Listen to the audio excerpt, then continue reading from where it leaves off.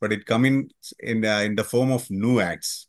Actually, we are not intend to go through the entire section-wise classes on all these subjects, but only a contrast of old and the new acts that will alone can be done in these few hours. So I'm not taking much time in order to provide more time for the classes. I conclude and wish you all a good learning program through this platform. Thank you. I also invite our senior most High Court Judge, Justice Mohammad Mustaq sir, to inaugurate this program. Sir, please. Thank you, Santosh. Thank you, Thangachan. Really good that Vijay Kumar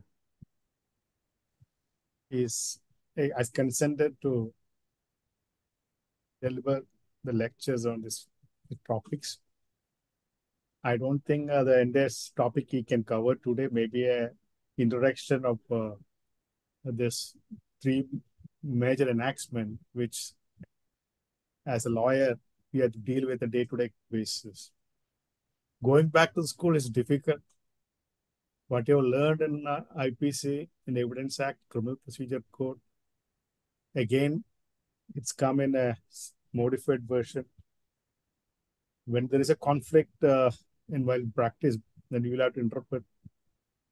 You have interpreted, proven.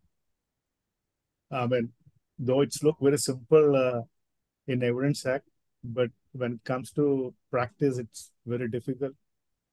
We have seen that there are a lot of decisions come in Criminal Procedure Code.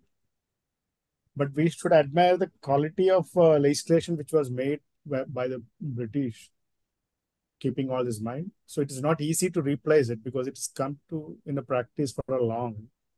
The society is accepted, the legal practice are accepted. So Parliament also cannot easily replace it in toto because it would be difficult. So it will take many years to have our own code in a complete form of Indian form. It may take years. By the time there will be a big change in our society's relationship within the community. We have seen that many of the laws which were made at the time of the sixth patriarchal society, even Indian Penal Code, the way in which they defined the rape and other offenses, it was not a gender neutral. But passage of time, we know that society have undergone a change. And whether women could be prosecuted for a rape is a big issue, but still the language of the offenses is only once the gender is not a gender neutral. There may be a lot of other issues may come in the future as society is fast growing. The technology has overtaken many of our field. There are issues of, in the arising out of metaverse, where though you are not a human, but you will in a virtual world, you also feel the pain like in a human in the real world. Though there is no physical injury, but there will be a pain. There are cases registered in UK and US and in virtual space when women felt that she has been groped or a Havdar has been groped and she felt that pain. There may be many challenges will come in the future. But what we can as a lawyers to do it in the real sense, we also need to have a kind of discussions and academic discourses, continuous. We also need to engage with our parliamentarians, lawmakers, and engage ourselves so that we can have a better laws on the place. It's quite easy to criticize, but it is not easy to formulate laws. We know that many of our legislations, we found it's very difficult to interpret. For example, small section 138, you know how many decisions, how many problems we faced. So legislators not be in a position to comprehend many things in the ground level. The lawyers and judges are only the person who knows the ground level when it is law is put in practice.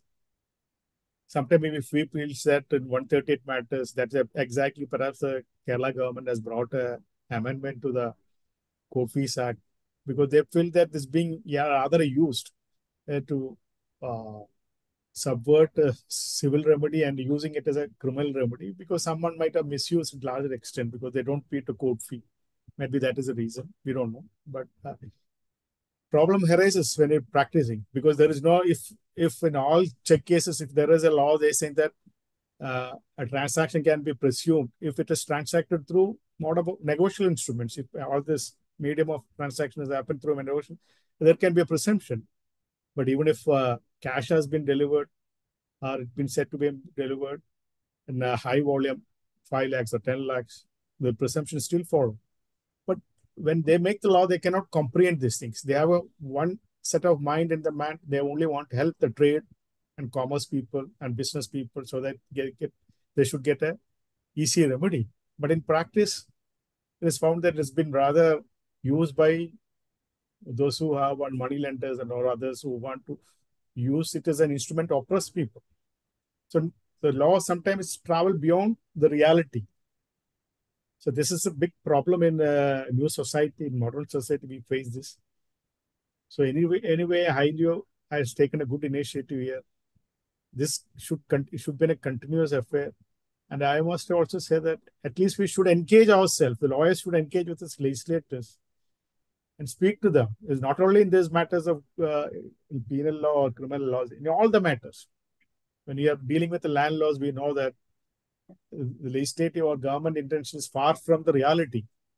But when lawyers dealing with these issues, they know it, what is happening at the ground level. So please have a good conversation with the lawmakers, involve them, have a deliberation, have a discussions, and that will bring a big change in it. Lawyers should not think that law is only for the purpose of, for our bread and use it as a practice. No. As a lawyers, we have a duty. We have a duty to our society. We have a duty to our nation. Engage ourselves with a conversation. That's where the nobility of the noble profession reflects. The nobility is not based on what we wear in a day-to-day basis, gown or band or this. It is not. How are we attached to a society? How are attached to the nation? How are attached to our country's growth? That makes our profession nobility. So this should be only a beginning. Please encourage yourself. Whatever the sphere which we are now in the state of Kerala. We cannot travel beyond it. But within this space, you can very well engage with the legislators. In all the matters, you feel that the law is not that practical. Instead of raising your voices, I've seen that lawyers' body has gone berserk against court fees amendment. But look at how the government viewing it. Government looking at it as a different way because the government, the courts are public institutions. It should spend its time for the public cause. When private cause, it can be resolved through mediation or other forum, you are using it payment pittance. So government might have seen that view. I'm not blaming the government, but there may be huge concerns when court fees are raised.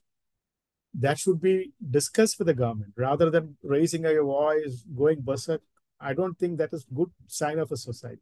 Involve yourself, have a good deliberation, have a good discussions with the government, whether it be in a state government or national, central government. Involve yourself and shed our negative image. I think that's where the big problem with lawyers nowadays. Everything you just look at the negative way rather than looking in a positive way.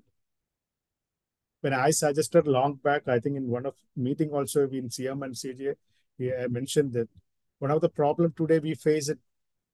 Anybody can today defame anyone. Social media is there, print media is there, electronic media. It's easy to tarnish one's image. And it's difficult to go to court to redress your grievances. We have to pay court fee of 10%. So what ultimately would benefit standing in the queue of the court? So Bar Council had taken up one of the conversation. Even the law minister himself has told me one of the official meeting said he found when he has contested some assembly election, he found it's difficult because people are defaming without any responsibility and accountability. For the reason is that nobody will be able to quote. So accessibility to the court is one issue. The protecting the interest of the nation or society is another issue, and building an institution's credibility is another issue. So it is for the lawyers to take up all these courses, and I think you should not end up with the discussion merely based on these two enactments. You may find flaws, you may find good things, but all what we have to do is make more workable legislation in the future by our involvement, and you can collectively do that, and no one else can do that. Your association or any other association alone, can take up this kind of task. So I wish organization all the best. Absolutely, I have no idea about new amendment except hearing this BNS, BSS, and BSA. Even I was discussing my Chief Justice day before yesterday, because there was a program in Chennai day before yesterday where our Chief Justice has gone and attended, but it's all about the new enactment. But I feel, shortly we have to organize a program in Kerala, especially for the judicial officers and judges, because we are totally unaware of kind of amendment and implications. So we also need to go back to schools and learn again. So law is refreshing, and it's like refreshing our mind. Keep abreast with changes, and I wish all the best for the program. And once again I congratulate the team behind Santosh, Tangachan, and all the district committee office bearers, AILU. I don't know whether any other AILU. I often see the AILU Kannur is quite active in all those organizing programs. Maybe I don't know, it might be ignorance, but anyway, I should congratulate my home district union for organizing this event. Thank you, Anand. And I formally declare that this program is inaugurated. Thank you. Thank you, sir. Sir, we are grateful for your reference about our association in the venture. And we have also made so many discussions in various platforms regarding the pros and cons of the amendments. So we will continue the same by inspiring your words, sir. Thank you. Thank you so much, sir. Thank you. Thank you. So next I invite Advocate K.K. Vijumar, sir, to address the gathering. Sir, please. Sir, mic on unmute you, sir.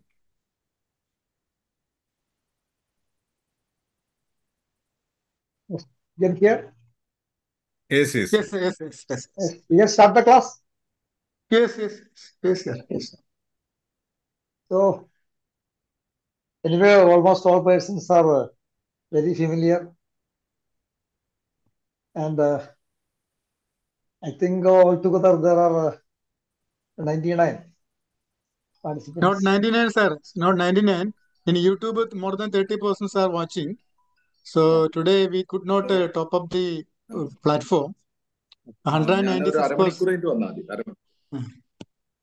Okay, no problem. Then my request is those who are attending this platform, please switch on the video.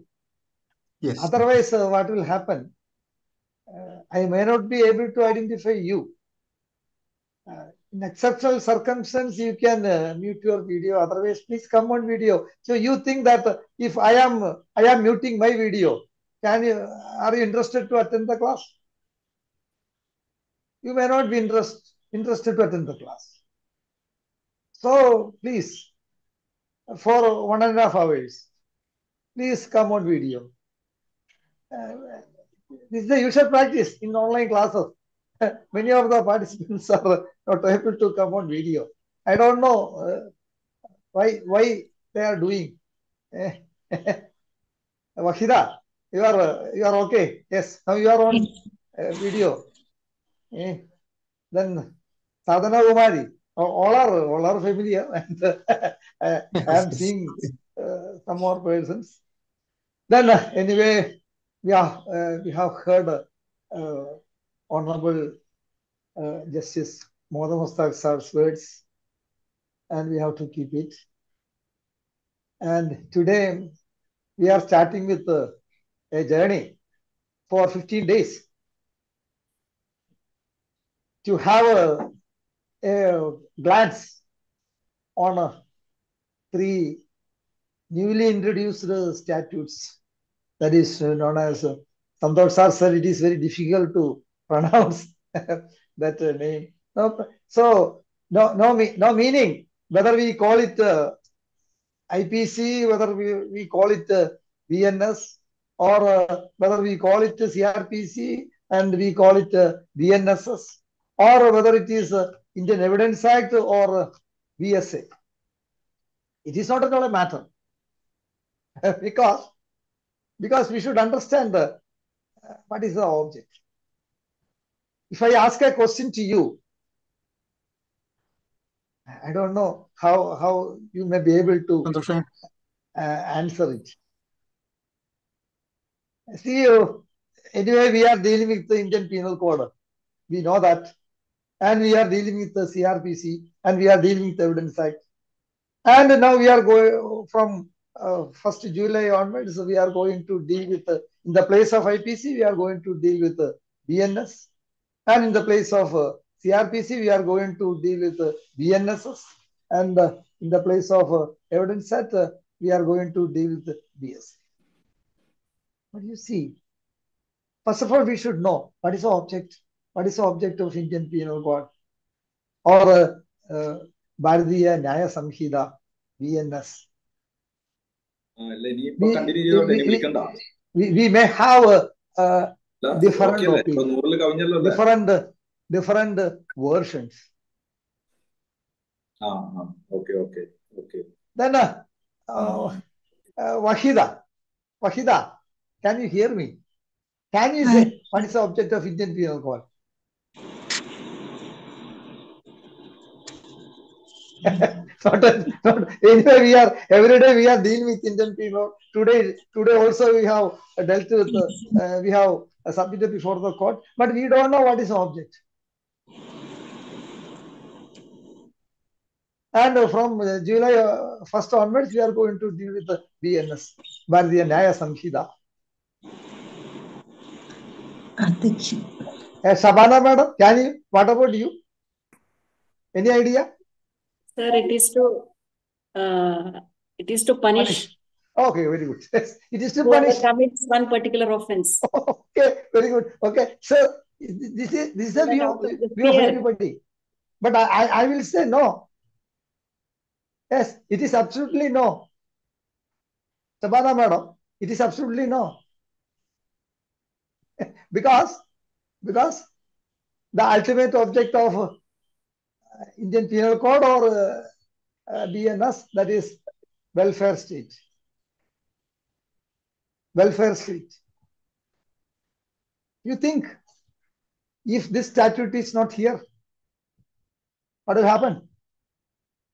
So, total chaos, total calamity. We may not be able to live peaceably. We may not be able to practice peaceably. It is very difficult. So the prime object of this BNS is whether we call it when the new statute introduced, there are so many objections and even some of were making strikes against this. But I am not able to follow that because whatever we call, whether IPC or BNS, we should understand its object.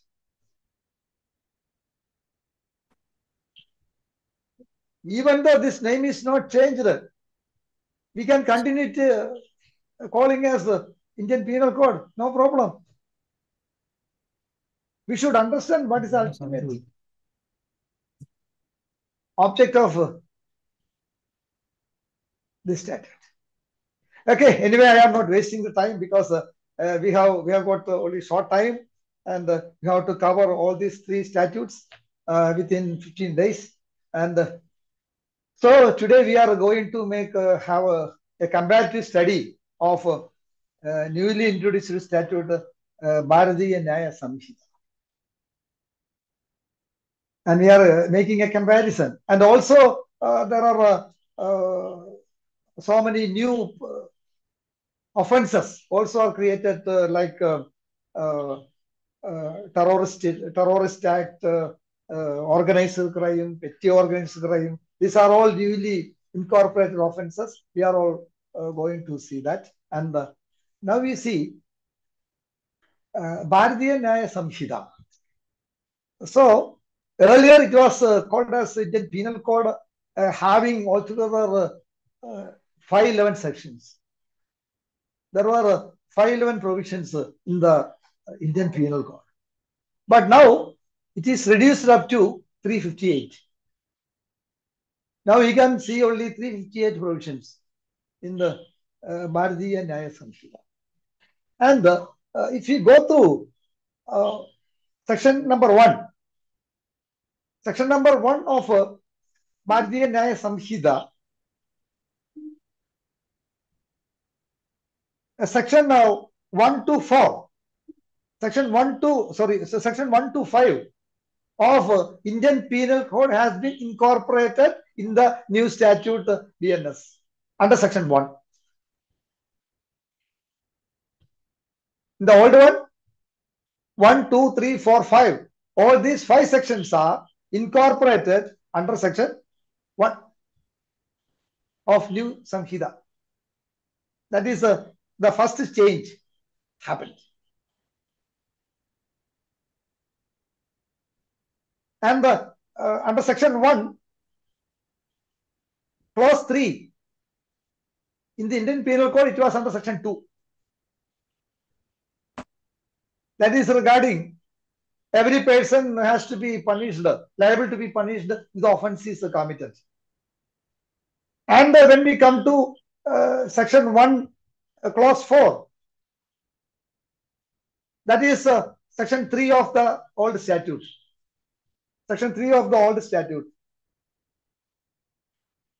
That is if a person who has committed an offense beyond India, he is also liable to be punished as he has committed an offense in India. And coming to section 1, clause 5, we can see that section 4 of the old act, that is extraterritorial jurisdiction. In the older Indian Penal Code, section 4 was dealing with extraterritorial jurisdiction, and that is now incorporated under section 1(5).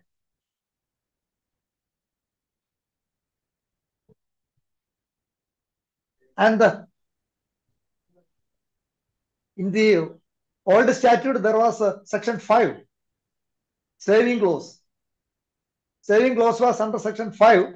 Now it is incorporated under section 1(6). So on that aspect, up to section 1 to 5 of old act, now it is incorporated under section 1 of the present act. There is not much change. All are similar.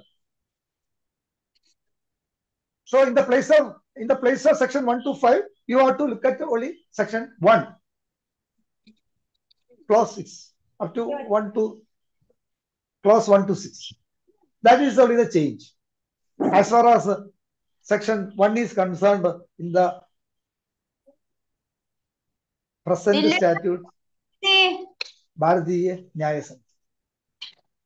I think all are comfortable. Hello, sir. Ramendra, sir. Yes, comfortable, comfortable, comfortable. Sir? Yes, we are comfortable. Okay. Yes. Now we come to the definition part.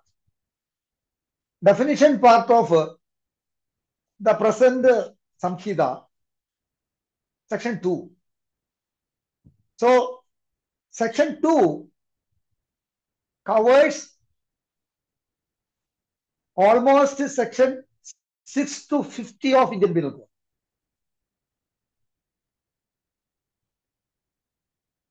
Section 2 of the Bharatiya Nyaya Samhita covers almost section 6 to 50 of Indian Penal Code.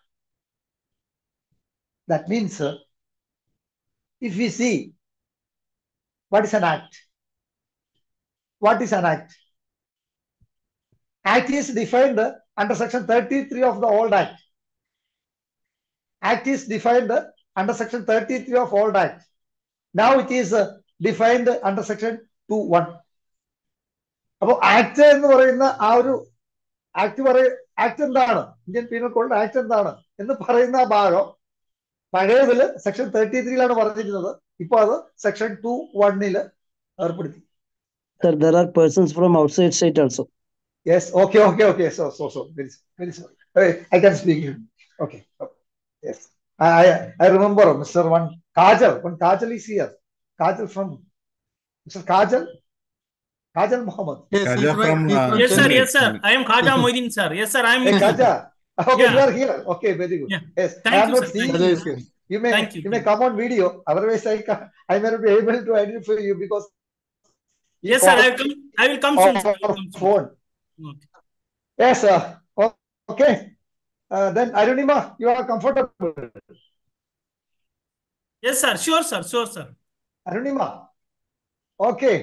Very good. Then Arunima, you are comfortable. Yes, sir.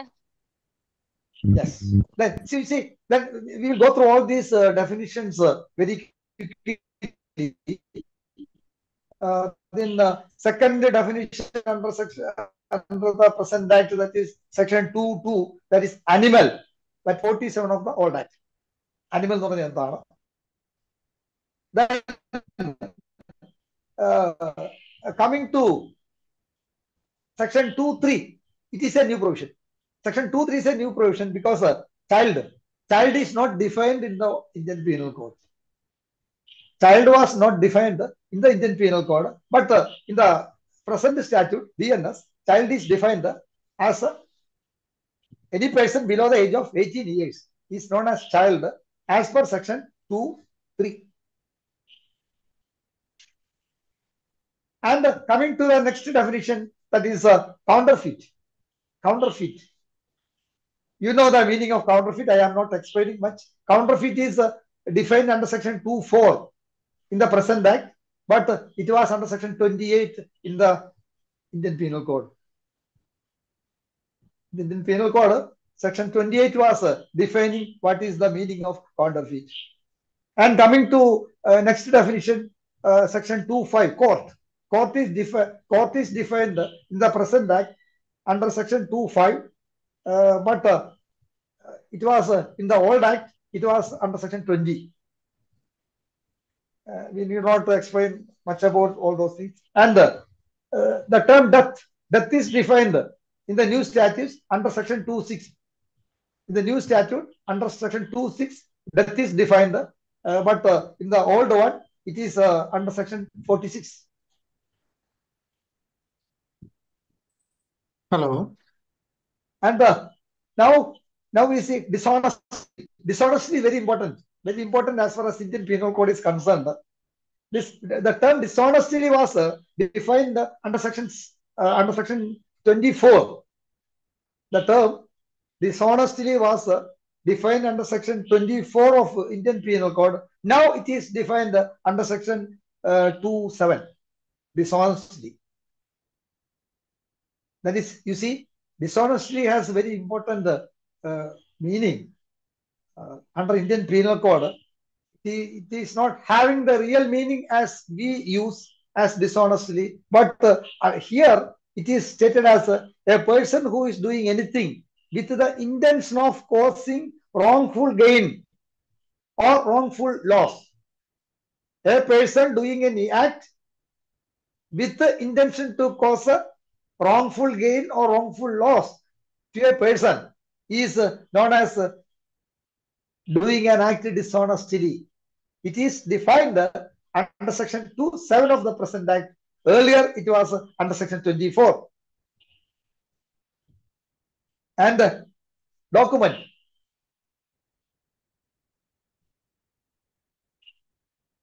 Document is important because now, and the definition of document, even the electronic and digital records also are incorporated in the definition of document that is stated under section 2(8).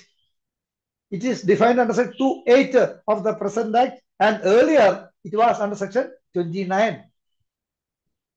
Earlier in the Indian Penal Code, it was defined, document was defined under section 29. Now it is 2(8).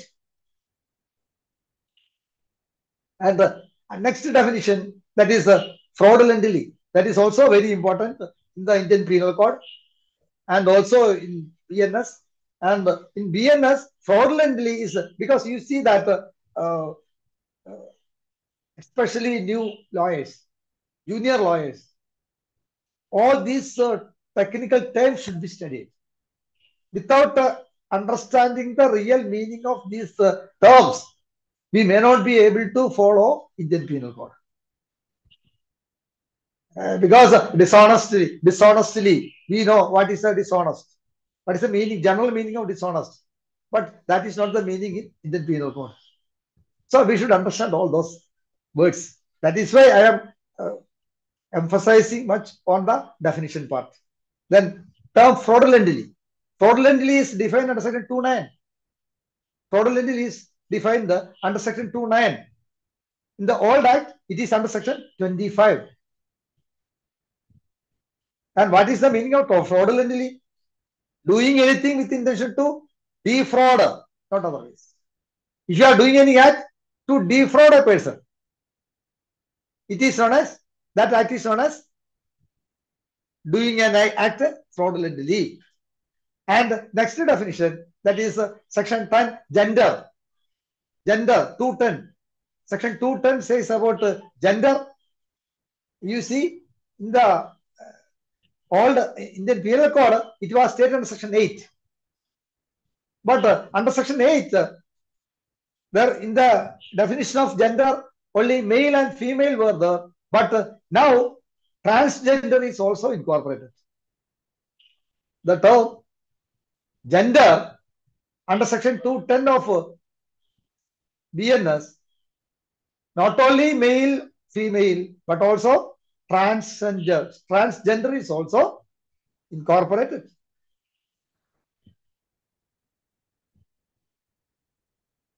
And coming to next definition, that is good faith. You know good faith, and good faith is defined under section 211 of present act, and in the old act, it is under section 52. In the old act, it is under section 52, good faith.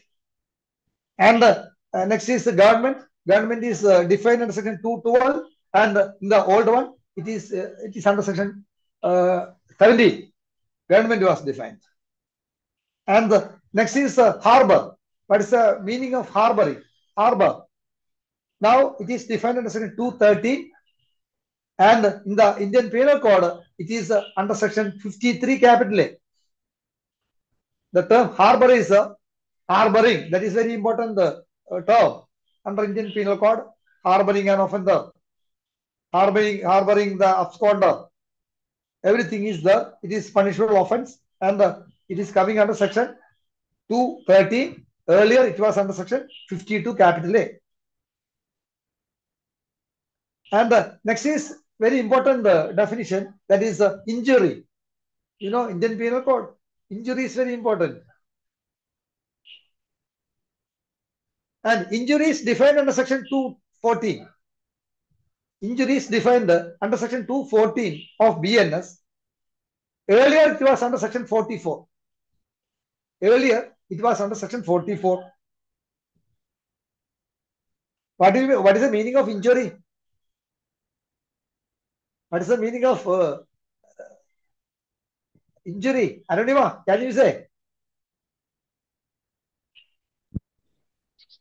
Sir, any harm, whatever illegal due to any person. Yes, very good, very good. You have studied it. Okay. Okay. Any harm illegally caused to a person, that is not only bodily, but also mentally, and also reputation or property. All those are coming. Injury doesn't mean injury to body alone. No, it is a mental injury, bodily injury, then reputation, and also property. All these are coming. It is defined under section 214 in the present act, and in the old one it was under section 44. And the next definition is illegal. The term illegal. The term illegal is defined under the present act under section 215. Now it is defined under section 215. All these terms are very important. 215, and earlier it was under section 43.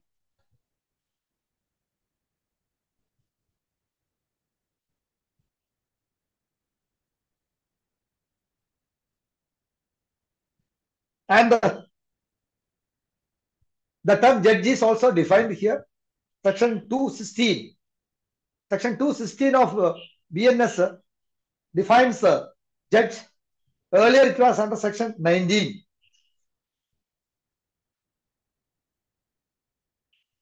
And the term life is defined under section 217 of BNS. Section 217 defines life. Earlier it was under section 45. So life means life of human being alone. In Indian Penal Code, the life means life of human being alone. And coming to next definition, local law, that is defined under section 218 at present, and earlier it was under section 42. And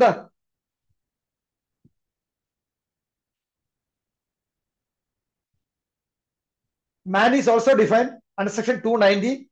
Earlier it was under section 10. And next definition, that is month and year. 220, section 220 defines month and year.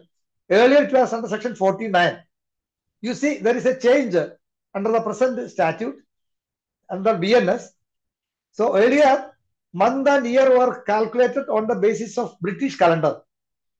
In the case of Indian Penal Code, month and year, that was calculated on the basis of a British calendar. And now it is on the basis of Gregorian calendar, in the place of British calendar. So we are giving a total change. I don't know to what extent all those happens, because almost all statutory provisions are belonging to Indian Penal Code, except certain changes. But that time is removed. British calendar is removed. In the place of British calendar, Gregorian calendar is introduced under section 220. And definition of movable property, that is 221 in the present act. Earlier it was under section 22. And the term number is also defined. Number is also defined under section 222. In the old statute, it was under section 9. And the term oath is also defined under Indian Penal Code. Indian Penal Code, it was under section 51. Now it is under section 223.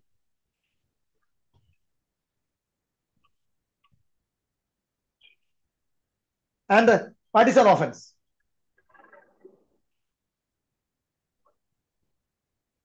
What is an offense? We are all practicing lawyers, and if we ask, what is offense? Any wrongful act. Any wrongful act.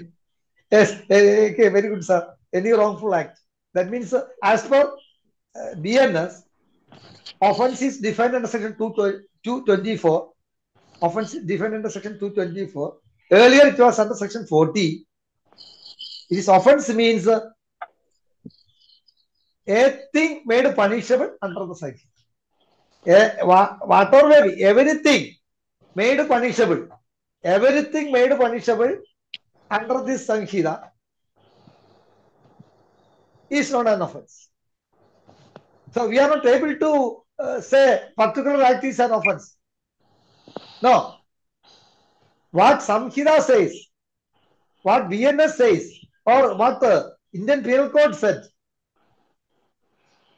a particular act amounts to an offense. That alone comes under the definition of offense. Now it is defined under section 224. Earlier it was under section 40. And omission. The term omission is also come under the definition of an offense. Omission. Act or omission. Act or omission. They are offense. And omission is defined.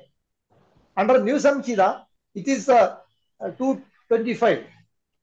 Earlier, it was under section 33. And person is defined. Person is defined in the present statute under section 226. Earlier, it was under section 11. And the term public is also defined under section 227. Earlier, it was under section 12. And public servant is also defined in the present act, that is under section 228. Earlier, it was under section 21. Then here you have to look at a particular point, that is under the definition of public servant. Even arbitrator, even an arbitrator is coming under the definition of public servant. An arbitrator who is appointed by the court or a competent public authority comes under the definition of public servant. It is defined under section 228. Earlier, it was under section 21. And another important definition, that is in Indian Penal Code, whenever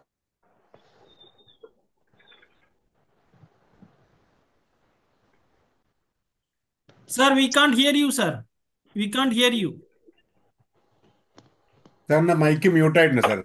Sir, mic muted. Sir, unmute you, sir. Sir, unmute you, sir, please. Yes. Yes. Okay. Yes. Now you can hear me? Yes. You see, reason to believe.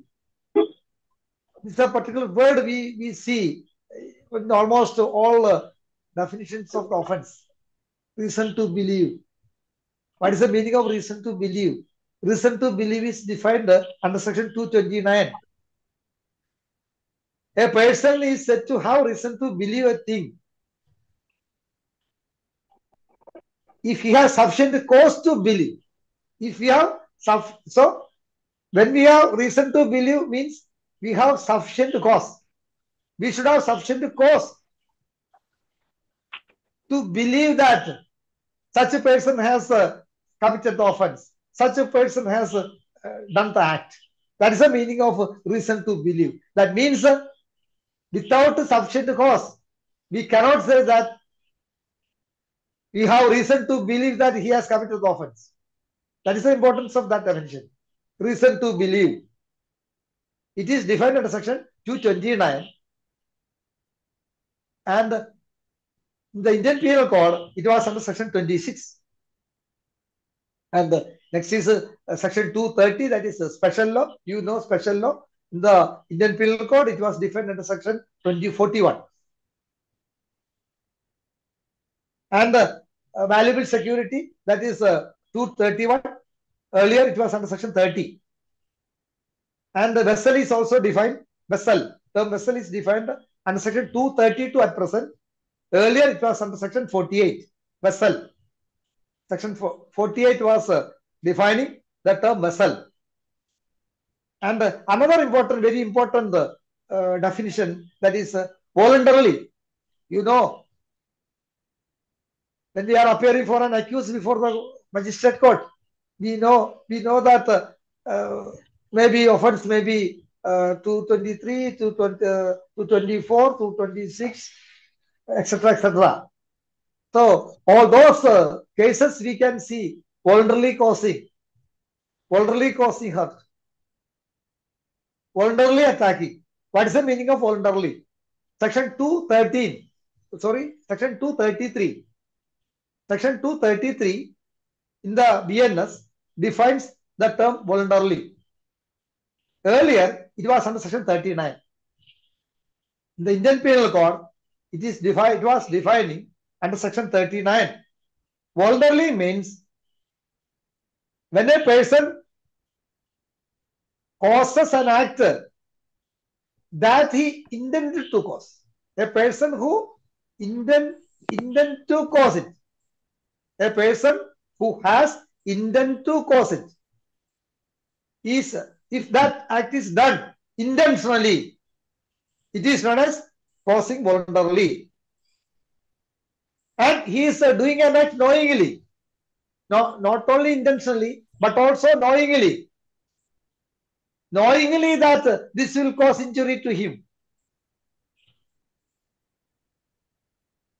That term is known as voluntarily.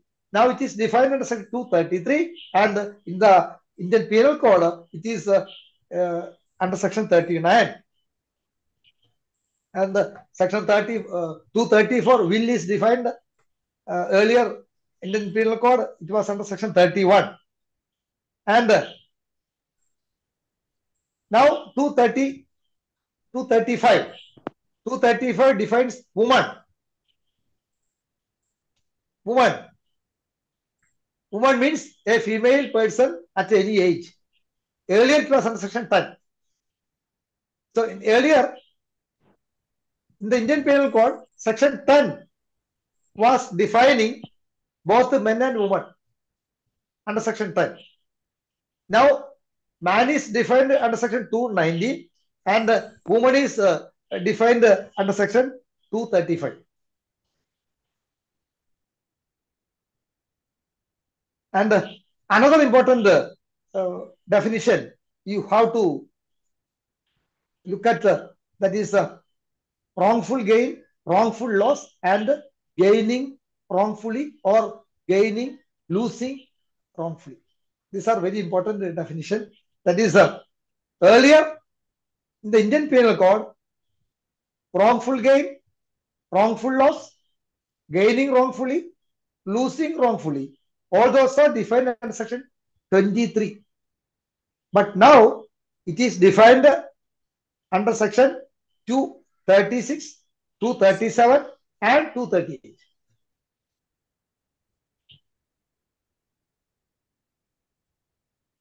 This is very important, because without understanding the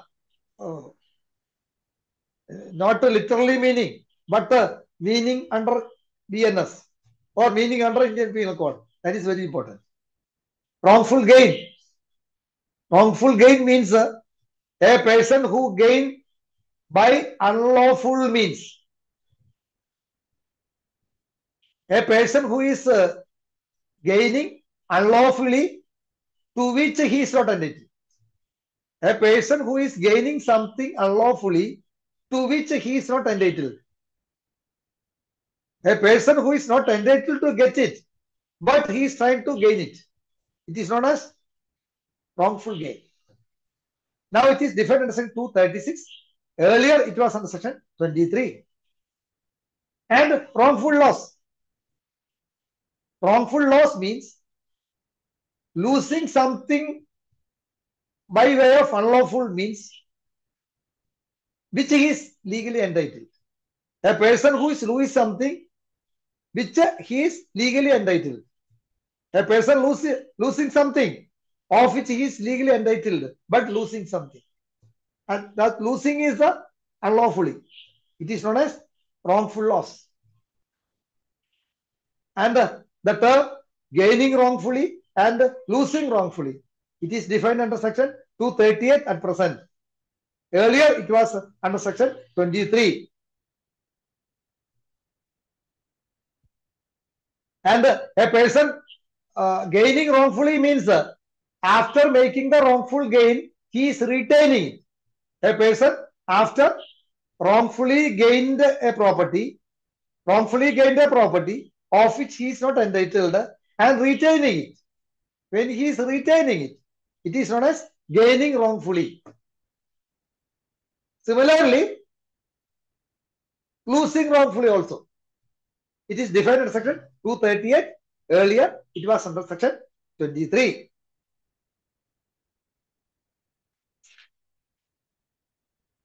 And the last definition part, that is 239. 239.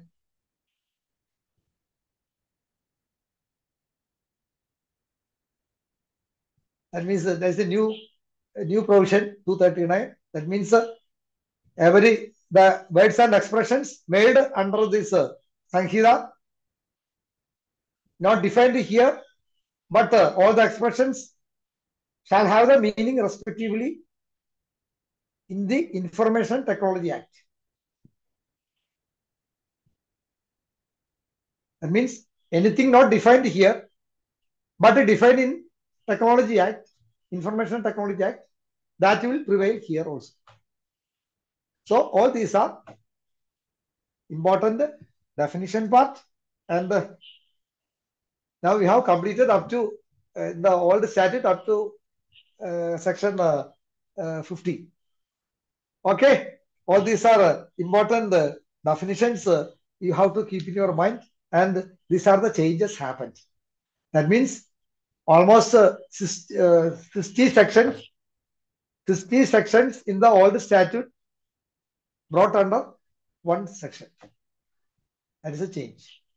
Okay, and now we go to another important section at present, section 3. Section 3 of BNS. Section 3 of BNS, it is relating to earlier Indian Penal Code, section 34 to 38. Section 34 to 38.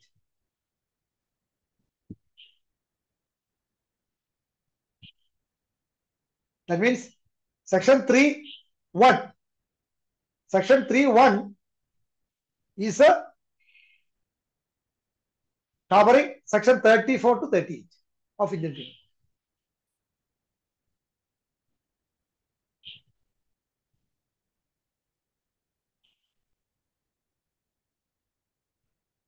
It is only a general explanation.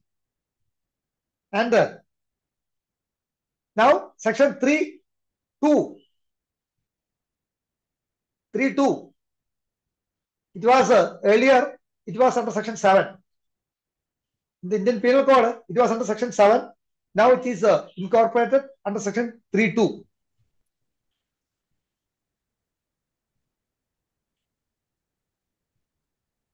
And section 3(3). Section 3(3). Earlier it was under section 27. Although all those are not at all much important. That is why I am not explaining all those things. Anyway, that is a change happened. I am pointing out that. And another important point, that is, you know that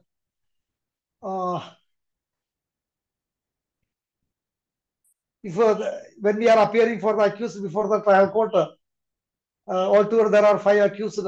We know that accused committed offense under section 30, 324, 326 of Indian Penal Code read with section 34.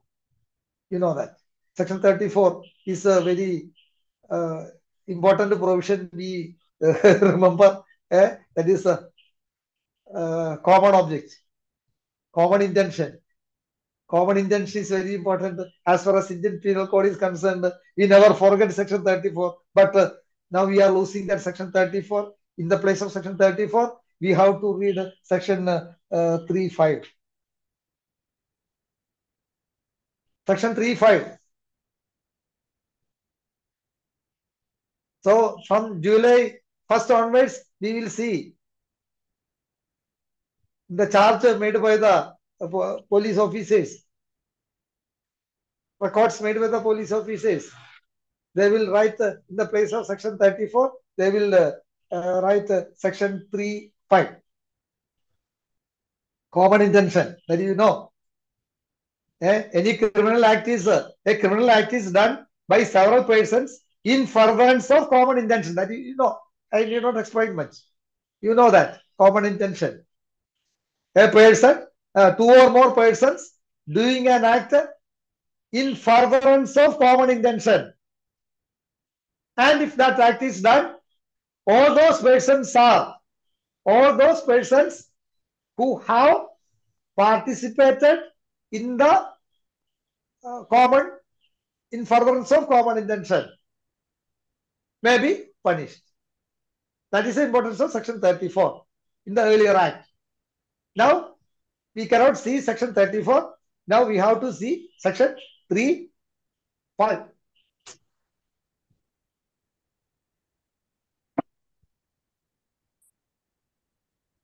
And now we come to section 3(6). That is section 35. And 3(7), section 36. And 3(8), old statute, section 37. And 3(9), section 38.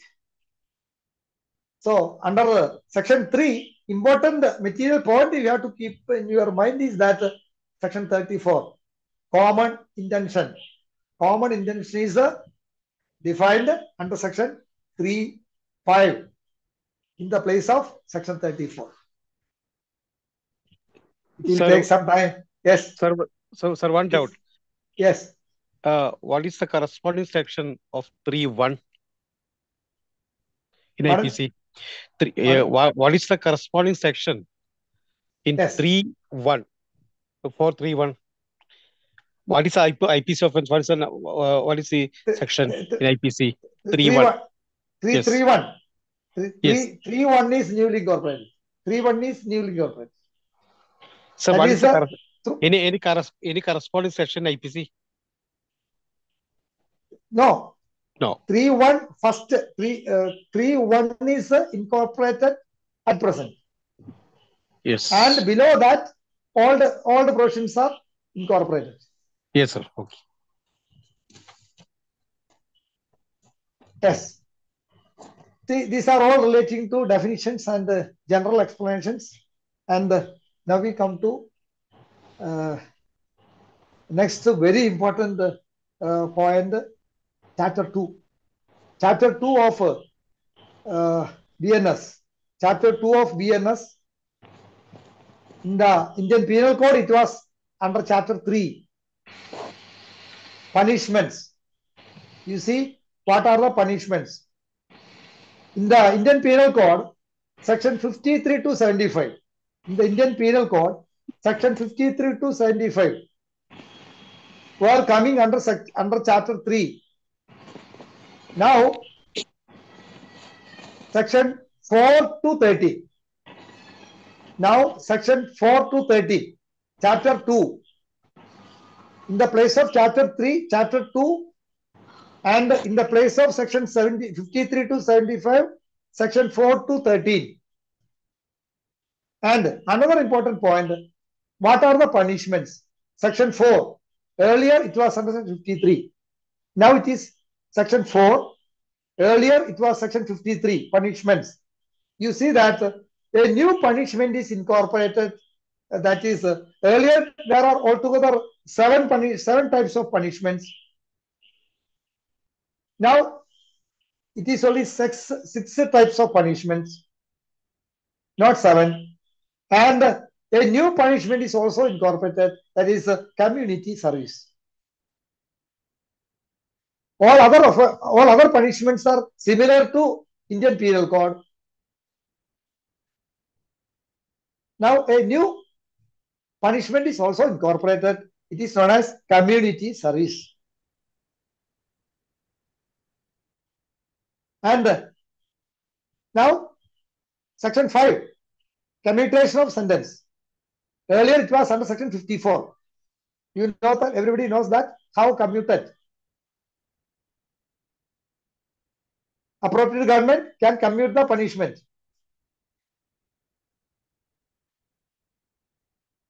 So converting one sentence into another, that you know, commutation. The commutation was being done under section 54 in IPC. Now it is under section 5.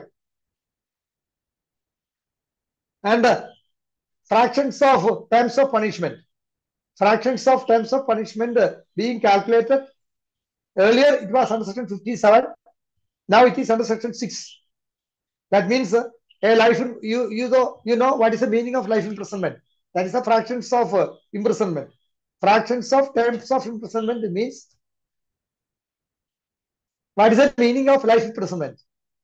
Meaning of life imprisonment means, for if we are calculating it in fractional, it is for 20 years.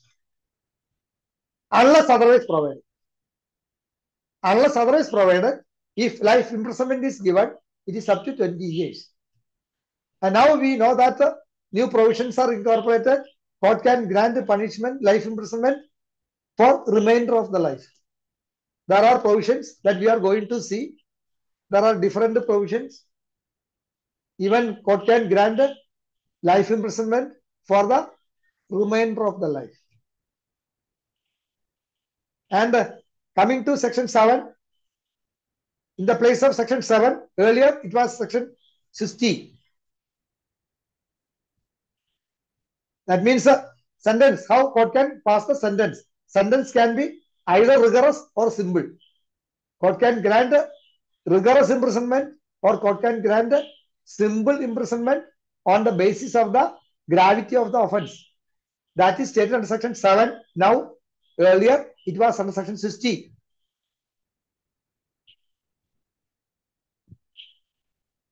And now we see regarding fine. That you know, that is very important. You know that. We know that fine is imposed. Court will pass punishment, imprisonment as well as fine. And in the judgment, court will say that in default of payment of fine, he has to undergo imprisonment. This is known as default imprisonment. Earlier, in the Indian Penal Code, all these things were stated under section 63 to 70. Section 63 to 70. 63, 64, 65, 66, 67, 68, 69, 70. These sections were explaining about payment of fine, default imprisonment, what is the limitation period of fine, etc., etc. Now, all these sections, section 63 to 70, were incorporated under one section, that is section 8. Now, section 8 of BNS deal with all the provisions relating to imposing fine, default imprisonment, what is the extent of default imprisonment, what is the limitation period of recovering fine amount. All those things are stated under section 8 of the BNS. Earlier, it was under section 63 to 70. And now we see section 8.1. Earlier, it was under section 63. Earlier, it was under section 63. Now it is under section 8.1. That is where no sum is expressed. This state that if the fine amount is sum is not expressed, the amount of fine can be even unlimited, but it shall not be excessive. Court is having power to, if it is not limited, fine is not limited, court is having ample power to impose unlimited amount of fine, but it should not be excessive. That is what section 8 says, 8.1 says. Earlier, it was under section 63. And coming to section 8.2, Now 82. In the Indian Penal Code, it was under section 64.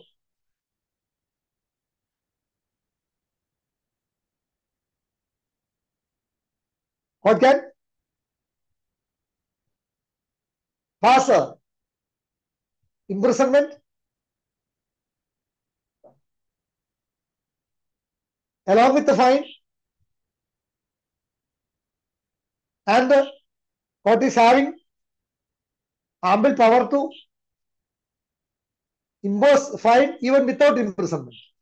So court is having power to impose fine along with imprisonment, or court can impose fine even without imprisonment.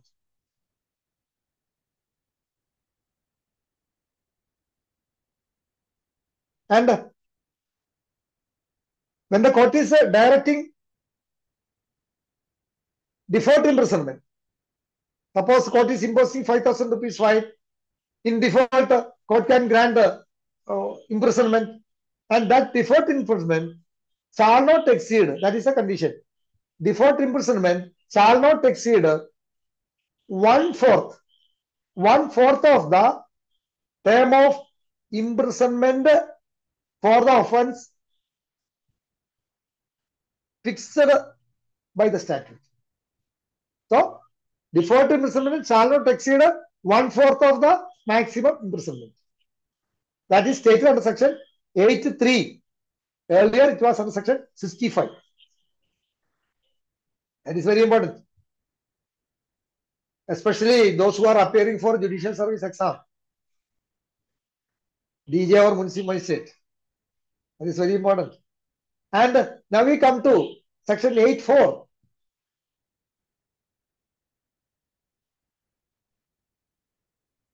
You see, there is a change that is brought in the earlier section 66. Now it is section 84. Earlier it was section 66. Imprisonment which court imposes in default of payment of fine. That alone was under section 66. But in the new statute, in default of community service.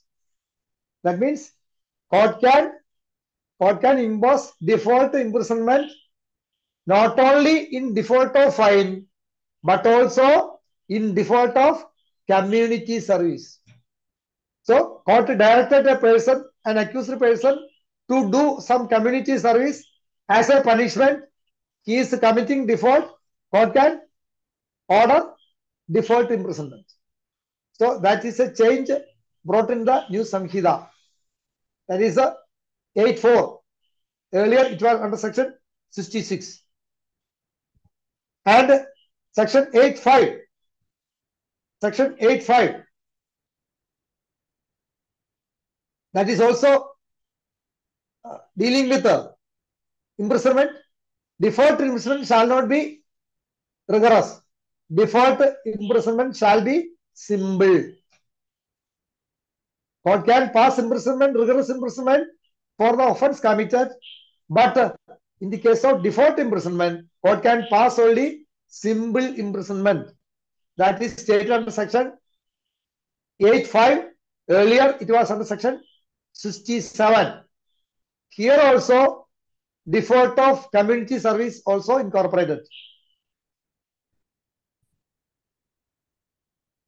And under section 67, earlier it was under section 67, now it is under 85. Another drastic change. Another drastic change. That means how default imprisonment can be granted.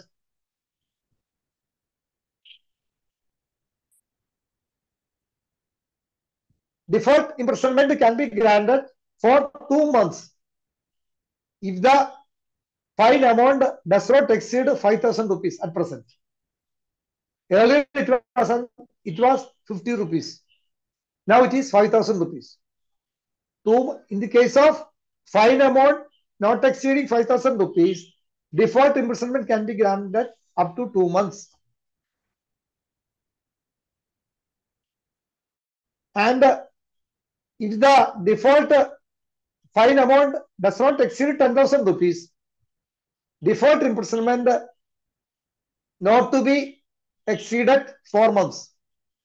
That means if the amount is 5,000, 2 months.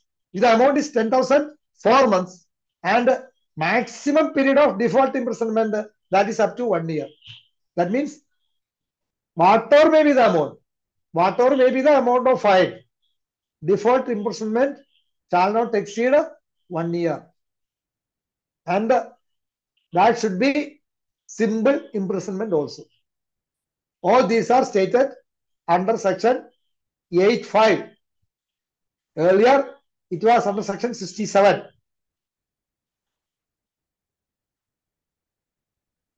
Another important thing is that default imprisonment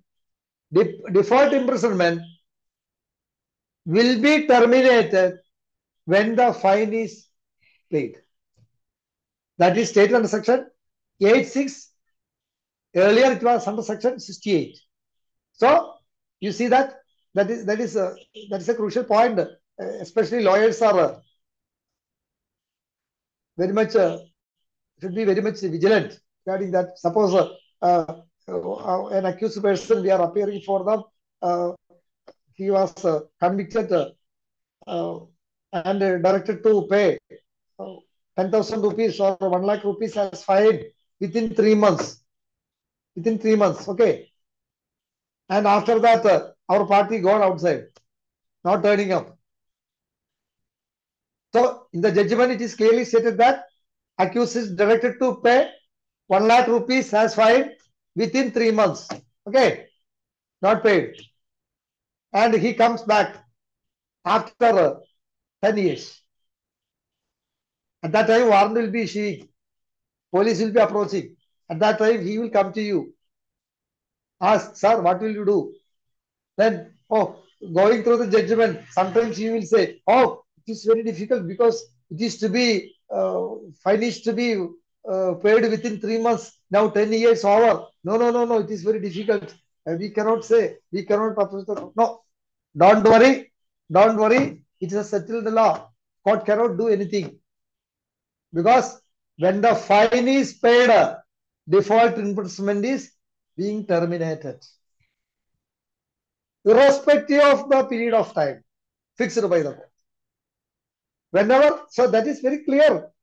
It is very clearly stated in section 8.6. Earlier, it was under section 68.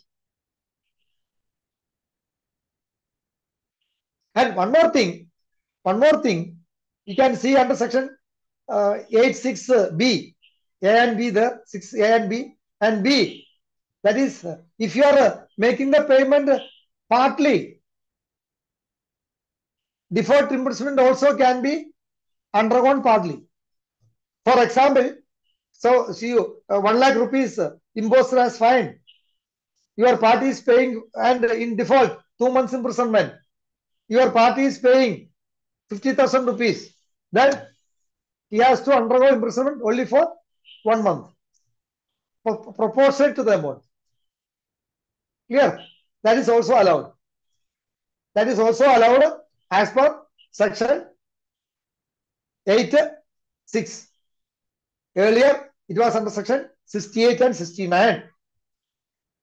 And another important point you have to keep in your mind, death of the accuser does not discharge from liability. Suppose an accuser who has imposed the fine, he is no more, but he is not discharged from the liability. Fine can be recovered from his property. That is as per section 8.7. Earlier, it was under section 70. Earlier, it was under section 70. Now it is under section 8.7.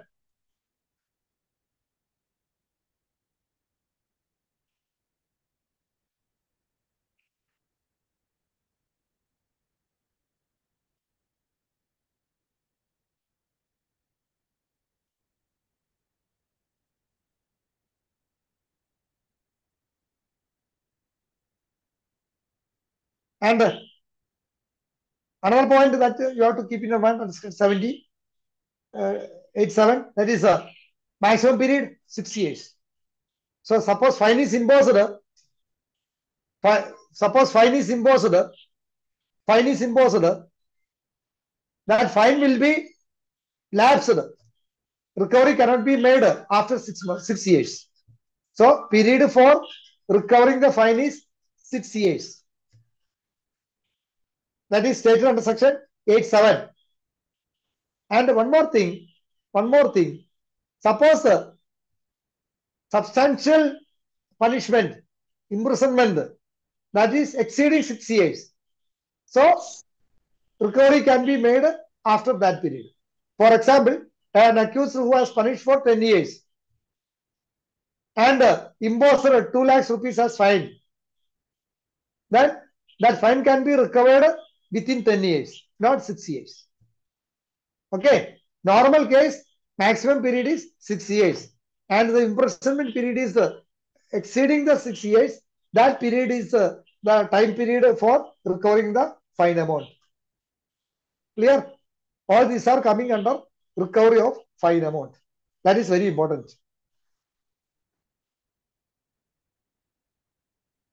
And section 9 and 10. You just, I am ignoring that. Earlier it was under section 71 and 72.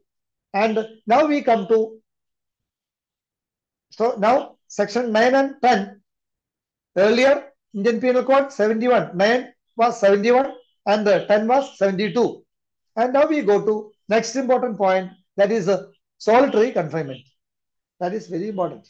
Solitary confinement. Section 11. Section 11. 12. Solitary confinement. That is earlier it was in the Indian Penal Code section 73 and section 74. Now section 11 corresponding section 73. Solitary confinement. You know that when a court is imposing rigorous imprisonment. When a court is imposing rigorous imprisonment. So solitary confinement can be given only in the case of court is granting rigorous imprisonment. Now section 11 deals with the section 11 of BNS deals with the rigorous solitary confinement. Earlier it was under section 73 of Indian Penal Code. And only in the case of rigorous imprisonment, court can impose solitary confinement. And period of solitary confinement. That means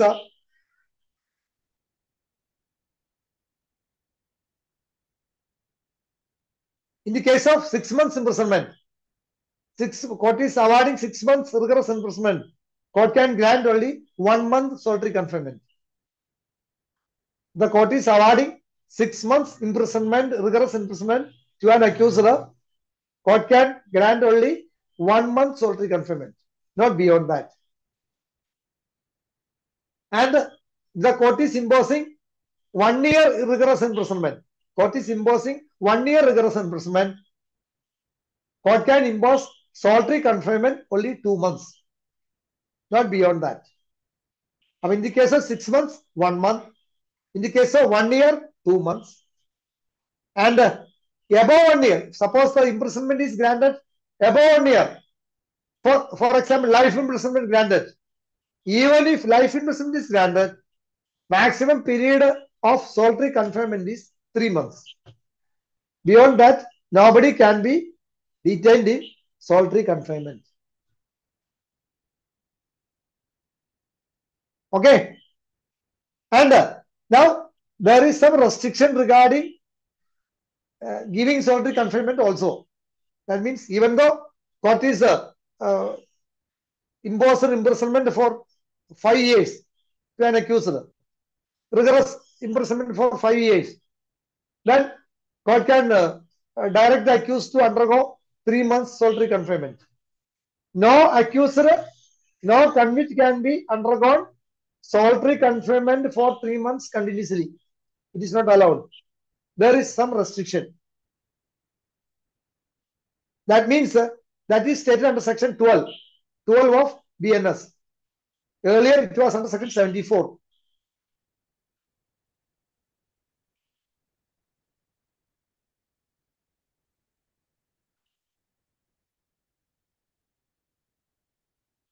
See, suppose solitary confinement is below 3 months. continuous period of solitary confinement is 7 days.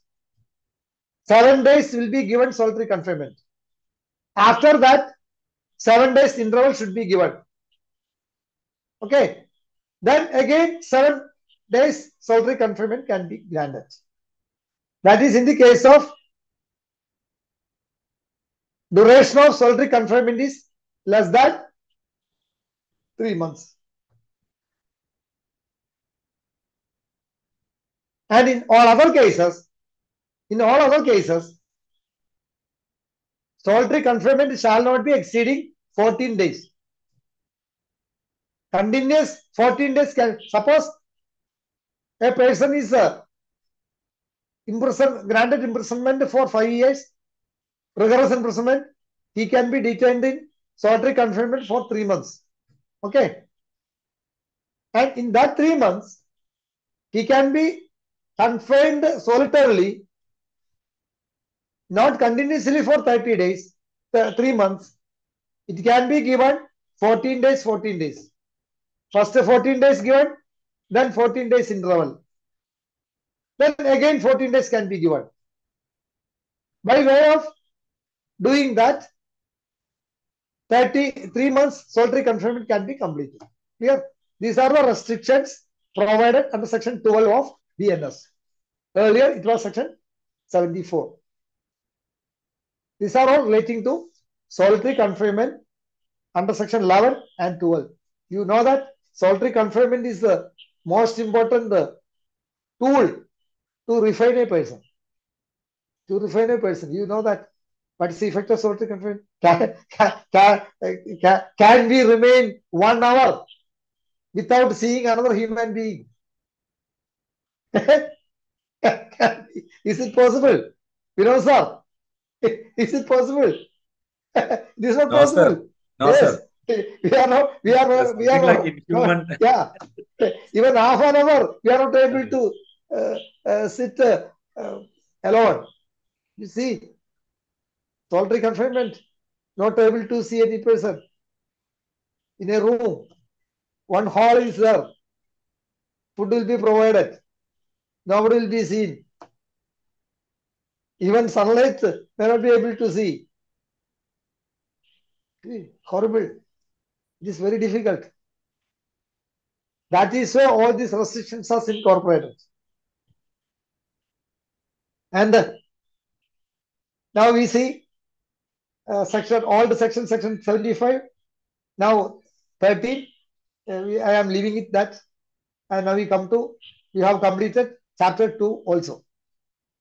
Chapter 2, we have seen that is fine, solitary confinement, etc. Now we go to chapter 3.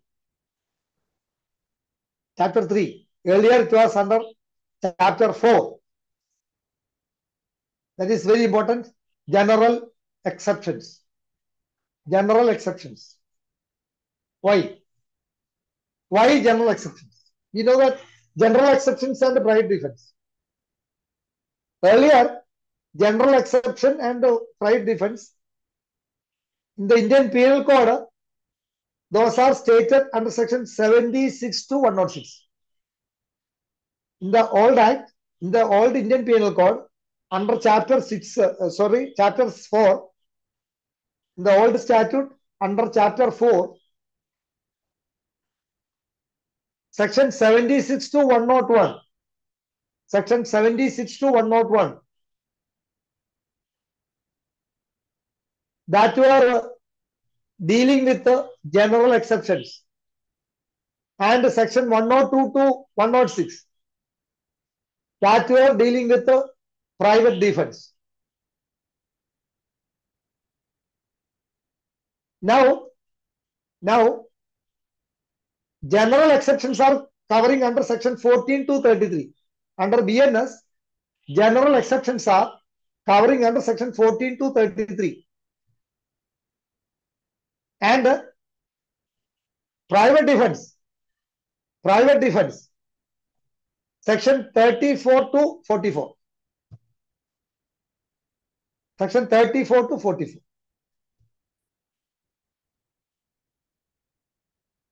Yes, okay. Then before that, you have to see why this, why this general exceptions and private defense. Why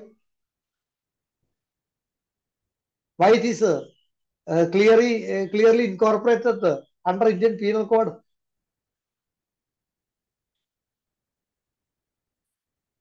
Why it is? Wahida, can you say? Any idea? Why private defense? Why general exception? Private defence നമ്മളൊരാൾ ആക്രമിക്കാൻ വന്നാൽ അത് ചെയ്താൽ അത് that we know why it is in Indian Penal Code or why it is BNS. General exception. You see that general exception. Can you imagine without this general exception, a judge can discharge their duty? To legalize some offences. Legalize some offences. Okay, sir. Then my question is why it is? What you said is absolutely right, but why it is? To save our life. Okay, sir. Why? Why, sir? Otherwise, a judge will be penalized. Okay, sir. You see. Suppose general exception is not here. What will be the condition? Whether a police officer can discharge their duty without fear? No? Exempting voluntary acts. Yeah, yes, sir. See, so a police officer, they are being commanded to fire at the mob. They will fire. And they are thinking that, when I am firing, 103 will be imposed. 103 new act, BNS. 302 void. 302 gone. 302 gone. Now, July 1st onwards, 103. In the place of 302, 103 comes. Okay. So, whether a police officer can discharge their duty without fear? No. It is not possible. Can a judge discharge duty without fear? No. That is why general exceptions are here. Whether a doctor can act without fear? No. That is why general exceptions are here. Because some persons discharging their duties, while discharging their duties, sometimes injury may happen. Bodily injury may happen. Death may occur. All this may happen. For that, they cannot be penalized. A soldier, suppose if this general exception is not here, can a soldier discharge his duty in our boundary? No. So this is very important. This is very crucial. General exceptions are here. May make a submission in order to avoid any other harm. Yes. Okay, sir. You see, so this is the purpose of general exception. Section 82. Now coming to private defense. Now we come then what is the purpose of private? Yes, sir. Please, I am not following you. Please, hello, sir. Please tell me. That is under section 96, sir. Hello. Yes. Yes. Tell me, sir. What is your doubt?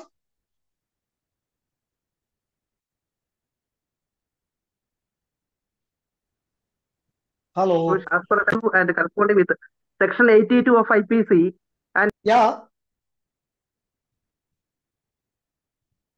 Tell me.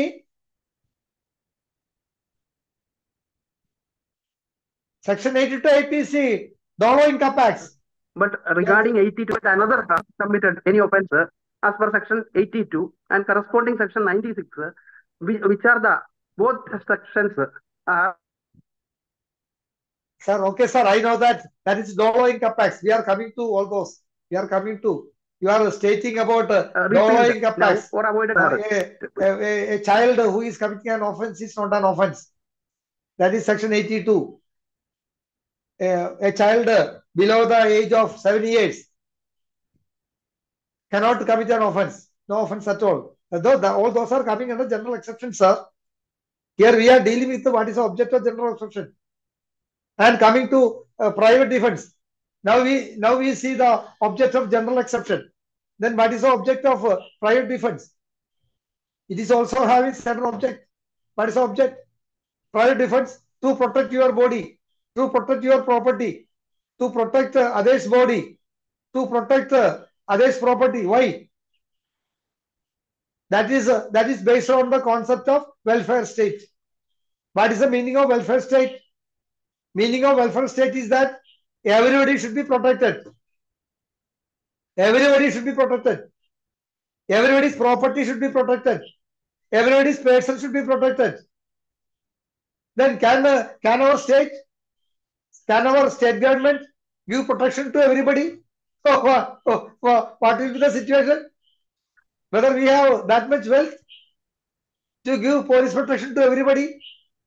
It is not possible. It is not possible. At the same time, everybody should be protected. Because of that intention, because of that object, private defense is given.